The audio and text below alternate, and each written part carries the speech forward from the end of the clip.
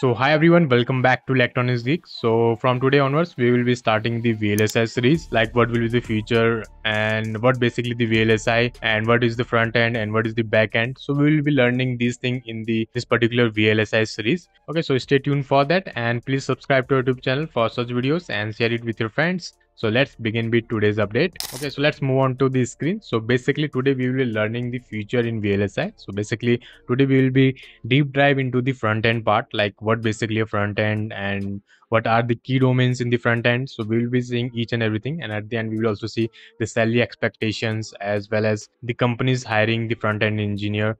Okay, so we will see each and everything. Stay tuned till the end. So let's see.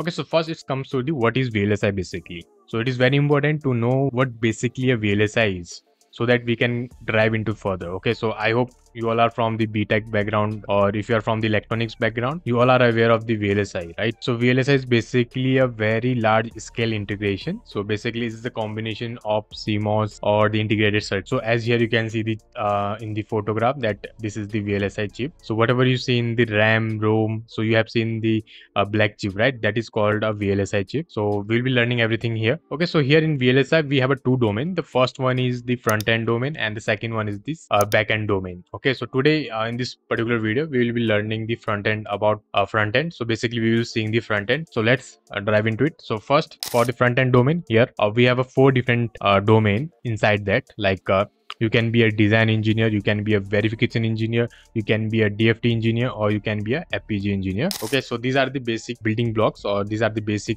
domain we can say. So basically, as the name suggests, it's a design engineer, means they will design the integrated chips. Okay, so let's say an example, let's say you have to design circuit which can give you an input from A and can give you an output Y. Okay, so if you have to design like that, then this is the work of the design engineer. Yani ki design engineer will design this type of circuits, means the logic or the requirement, whatever the requirement by the companies or whatever the requirement by the client or whatever the basic requirement, so this will go to the design engineer, and design engineer will understand everything, and after this they will start working on the design part.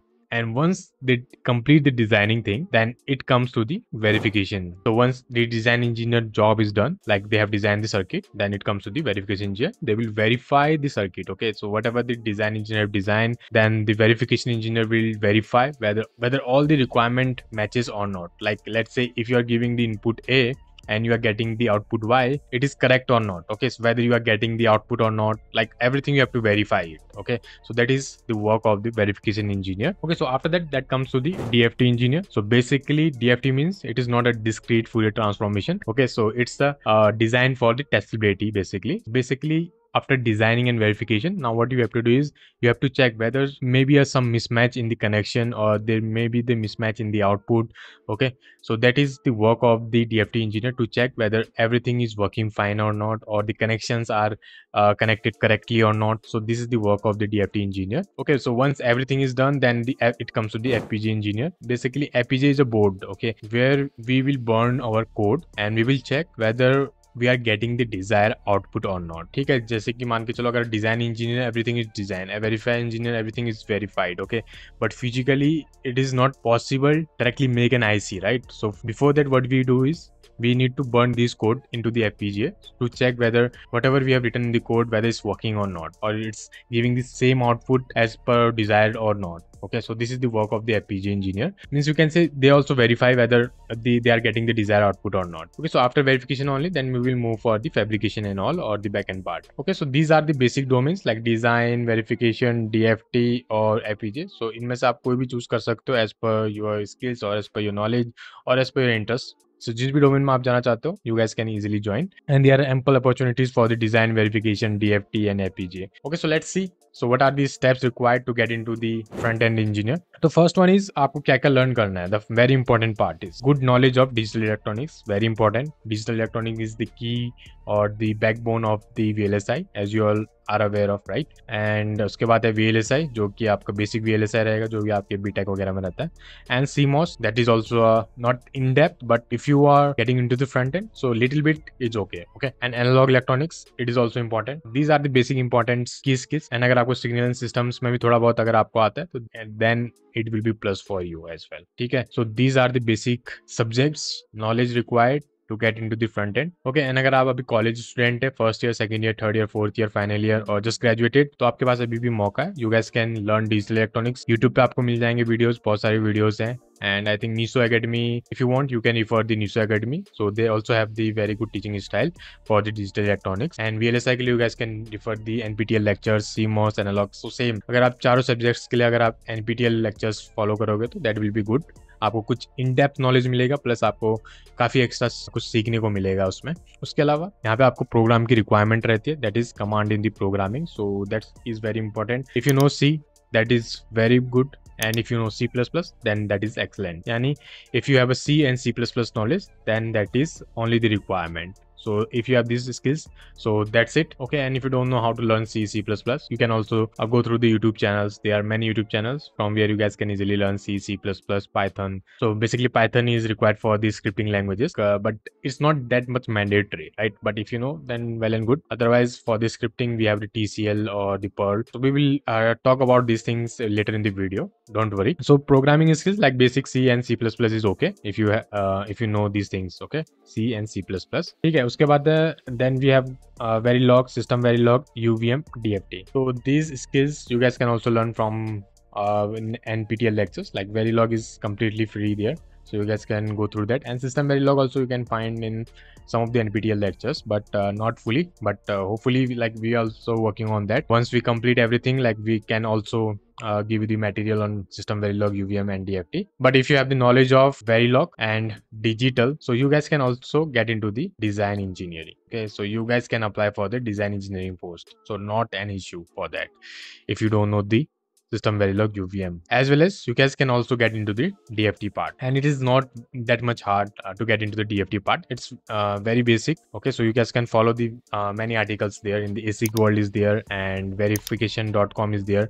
So you guys can go through those articles. You may learn the System Verilog, UVM as well as there. Okay, once you're done with that, then it's come to the verification part. And if you want to get into the verification domain, then UVM and System Verilog is very important for that. You should have the knowledge of UVM and System Verilog. So you learn everything, then the final part that is very important, it's come to the projects. Very, very important. Why it's very important? If you want to get into the industry, so projects are mandatory, because project shows you have that skill set, right? You have learned Verilog, you have learned programming languages, you know the digital electronics, but how the recruiter will know whether you know these things or not? Okay, so how they will know? They will know through the projects. So if you have done some projects, some protocols like UART, SPI, so these are the basic protocols which I'm talking about. But if you go into the higher end, the industry part, then you have to know AXI, AHB protocol, okay, AMBA protocol is there. But if you will start from the basic like SPI, UART, I2C, then it is good. Okay, after getting the commands on these protocols, then you can go for the other protocols. Don't worry if you had any questions related to the project, programming languages, or the Verilog, System Verilog. So you guys can comment it below, or you guys can directly reach out to us on our Instagram handle, that is Electronics Geek. Okay, so these are the 4 steps which you have to go through. The first one is basics knowledge of the subjects, digital electronics, VLSI. Then you should have a little bit command of the C, C++ or programming languages. And after that, get into the Verilog. So Verilog you guys can learn for free. And after this, get into the projects. Okay, so go through the projects of basics like D, flip-flop you can write, adder you can make, subtractor you can make from the Verilog. So these are the 4 pillars. If you know these things, you guys can get into the any industry. So let's see industry in which you can work. So here are the companies in which you can work. The first one is Intel. I hope you all are aware of it, right? Intel, Nvidia, Qualcomm, Broadcom, TI, that is Texas Instrument, AMD, ARM, Xilinx, and there are many other opportunities or many other MNCs, right? And an average salary that a fresher will get about for the VLSI engineering is 4 to 5 lakh per annum in a startup or the basic service-based company, right?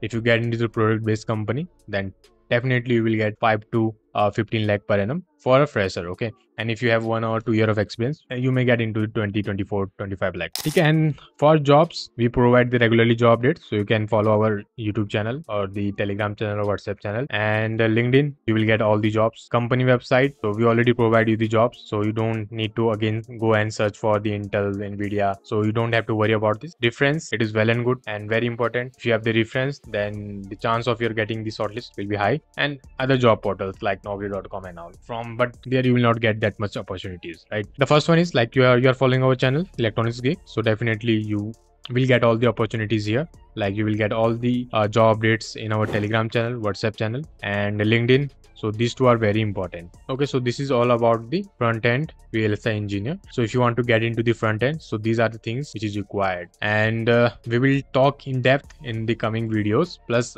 we will next video will be the on the backend part, so we will see that also. So don't worry. Okay, so if you have any questions or anything in mind, do let me know in the comment section. Okay, and if you like our content, please like and subscribe to our YouTube channel and share it with your friends. And please let us know in the comment section as well. Like, please continue this type of series. We want more this type of series so that we can also get the motivation to make more such type of videos. Okay, so see you in the next video. Till then, take care, stay safe, and keep applying for the job. All the best. Bye bye.